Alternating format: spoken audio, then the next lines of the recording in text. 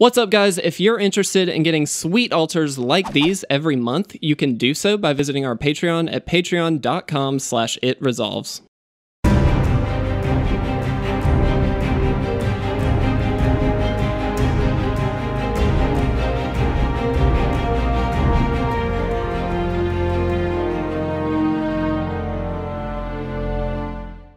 What's up, guys, and welcome to another Crack-a-Pack episode. Today we are opening up a pack of Ravnica Allegiance, one of the newer sets obviously in the game, but one that is very, very exciting. Lots of really cool cards in this one. We did get to draft a good bit of this set, so hopefully we'll be able to have somewhat of an educated opinion on what we should actually be picking. Again, draft a lot of it. I don't know every single card in it, but I'm sure there are a number of things that we'll be able to point out as we go through. So, our first card here, Homunculus. It is a 2/5 for 4 and a blue, and it has hexproof. Normally, I value hexproof pretty highly. I don't particularly like this instance of hexproof just because it's on a 2/5 for 5. It's pretty expensive and not a lot of power. Obviously, it's going to live a while because of that hexproof and because it has that high toughness, but in general, not a very exciting card, not something I'm looking to first pick. Storm Strike, an instant for 1 red. Target creature gets +1/+0 and gains first strike until the end of the turn, and then you can also scry 1. Again, a solid combat trick. We see combat tricks come up very, very often. They're usually in every single set. And they're fine. They're good. They're definitely something that you want, especially in an aggressive strategy where you plan on swinging in a lot. Or being maybe even on the defensive side of things, you can use them as that as a defensive swing in your favor as well. And this is a good one. First strike is really, really good. +1/+0, not huge, but for only 1 mana, I don't think you can expect a ton. And then for scrying 1, that's obviously a nice little card selection mechanic for the top of your deck. All the stuff that you would want out of a combat trick, but it is still a combat trick. It's not something you want to first pick by any means, so not super interested there.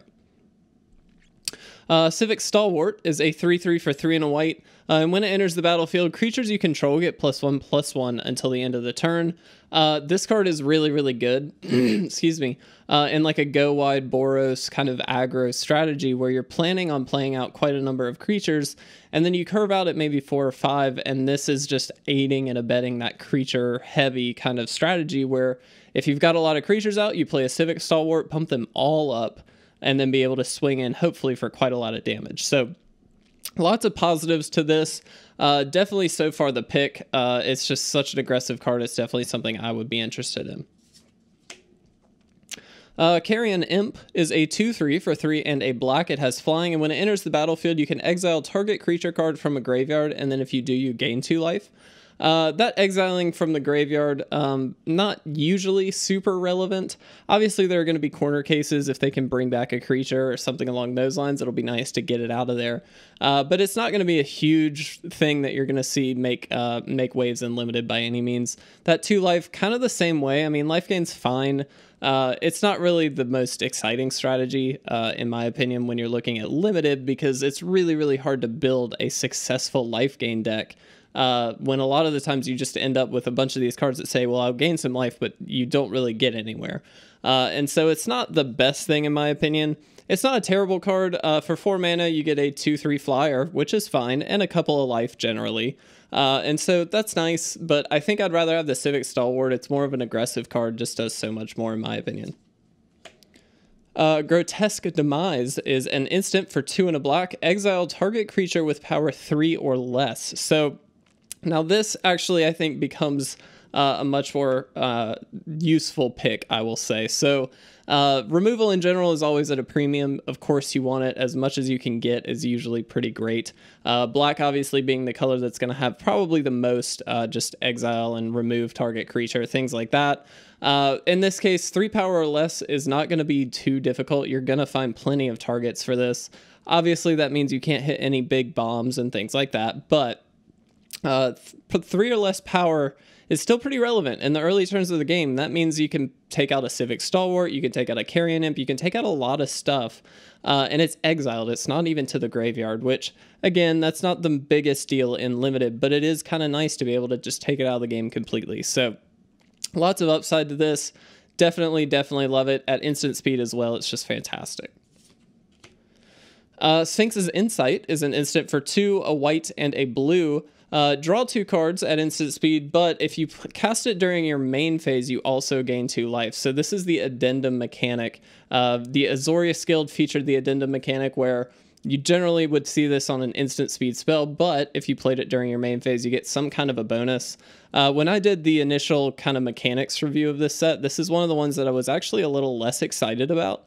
I get kind of the flavor-wise of why it's there and everything, but it kind of takes away that control element a little bit. It incentivizes you to be a little less controlling, which I kind of don't like. And that's not to say this is a bad card. I think it's a perfectly fine card, but drawing cards in Limited is not exactly what I am like super excited to do. It's definitely useful, but it's not quite as good as I think a lot of people kind of assume it is.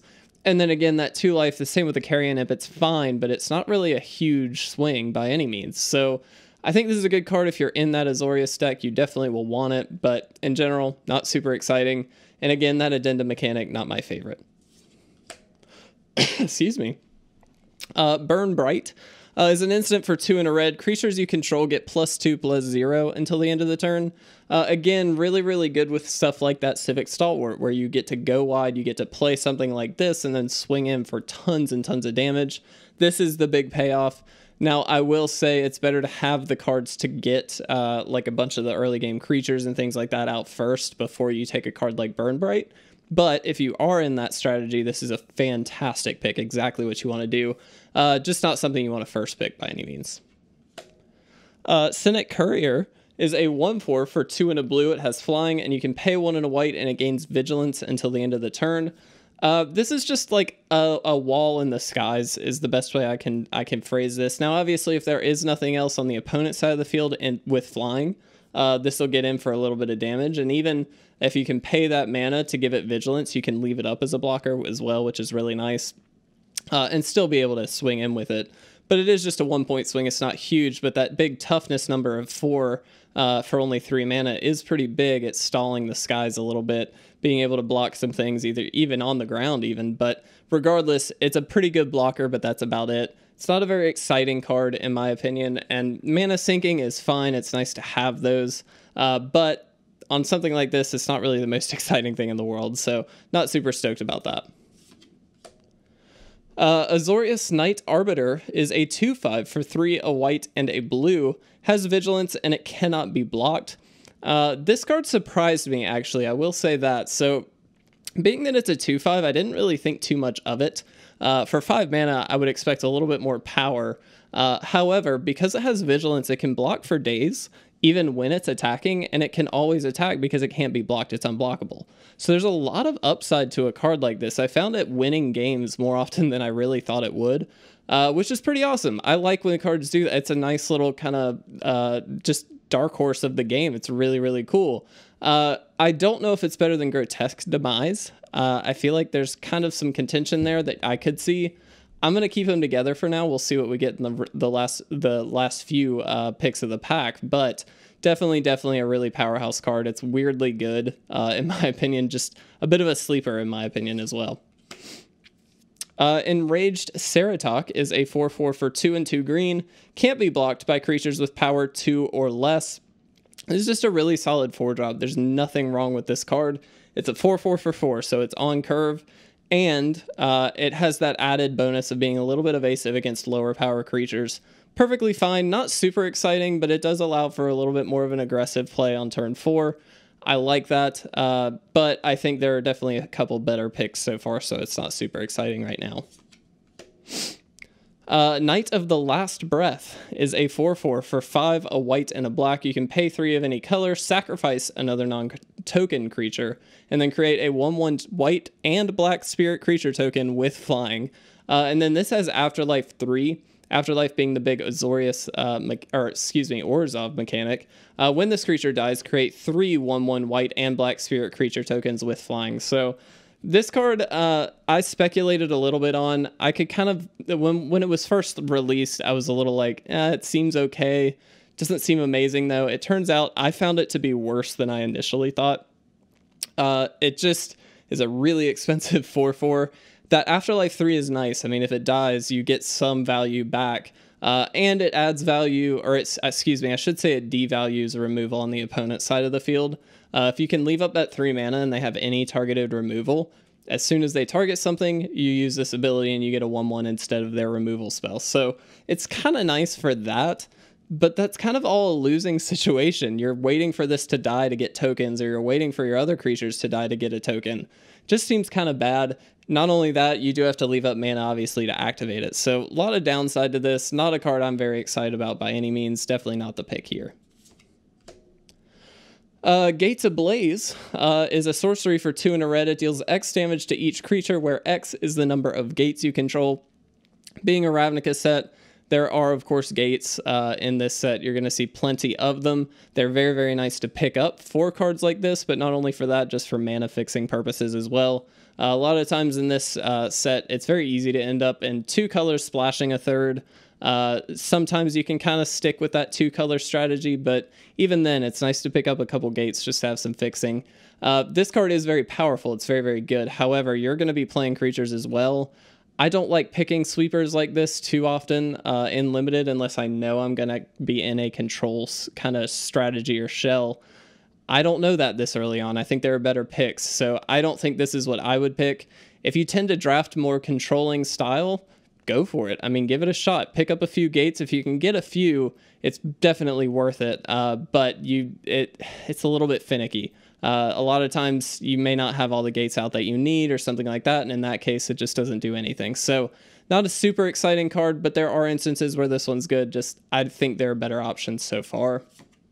And then our rare, Unbreakable Formation. So an instant for 2 and a white. Creatures you control gain indestructible until the end of the turn. If you cast this spell during your main phase, put a +1/+1 counter on each of those creatures, and they gain vigilance until the end of the turn. I think because of Addendum, this card is good. Again, this favors that go wide strategy as well. This really pushes you into that Boros deck. Boros tends to be very, very good, if I'm going to be honest, in Limited, just because it is so aggressive. So normally you can find yourself there. If you play this during your main phase, at the very least, you're going to be putting some counters on some stuff, which is very, very good. They're also going to be indestructible, which is great. And then they also gain vigilance, which means you can swing in and still leave up all those creatures as blockers. So it just enables for a really, really strong turn. This is kind of a potentially kind of game-winning card. Obviously, you need the creatures to go wide, but I think in this instance, the upside is so high that you do kind of have to take this first. We do have some other good options there, of course, and we do have a foil, actually. So, excuse me, Bolrak Clan Crusher is a 4/4 for 3, a red and a green. You can tap it to remove a 1/1 counter from a creature you control, and it deals 2 damage to any target. That is a pretty powerful ability. Being able to nuke something, or shock something, I should say, for 2 damage is pretty useful. The fact that it's any target is also really nice because you can just hit the opponent if you need to, or maybe an opposing planeswalker if they happen to have one. So lots of upside to a card like this, but I don't really like having to remove the counter. And it is obviously only once per turn, so you can't just add up damage every single turn, which is a bit of a downside. I think the formation features a little bit more of like a game-winning strategy, so I think the upside there outweighs this. That might be an incorrect pick, but I think that definitely is what I would go with. We do have a guild gate here. There's one, I believe, in every single pack. This happens to be the Rakdos one. They all enter the battlefield tapped, and they tap for their guild colors, in this case, black and red, obviously. Not necessarily a good first pick, but honestly, you can start picking those up earlier than you probably think. It's just nice to have that fixing. So if there's nothing great in the pack, go ahead and pick up a guild gate. So in my opinion, Unbreakable Formation is the pick.